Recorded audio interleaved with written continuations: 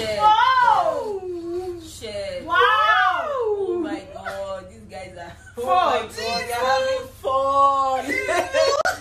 Babe! She don't come. That is Ka3na. He's still on it too. He's still on it too. What? This when they last. This can be 3-second man. See lights in a bag. They can't be 3-second man at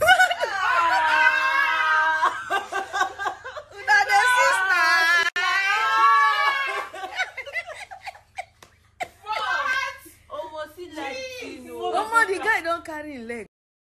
Welcome to my YouTube channel. It's been a long time. For real, it's been a long time. But today, no dulling, no time to waste time.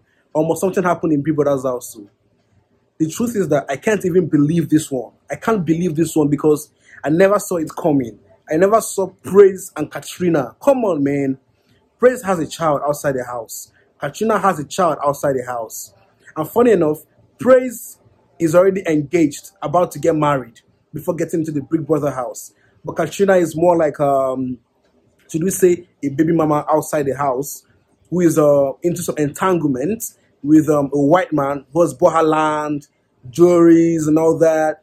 And she came into the Big Brother house as a boss lady, as a big girl, as a girl with class. Do you understand? But guess what happened today? Guess what happened today? Or rather, last night. Guess what happened last night? The best time to catch all the 18+ actions on Big Brother is midnight. So I'll tell you what happened last night. So, like you all know, people have been having some entanglements, some relationships, some kissing, some romance in the Big Brother house.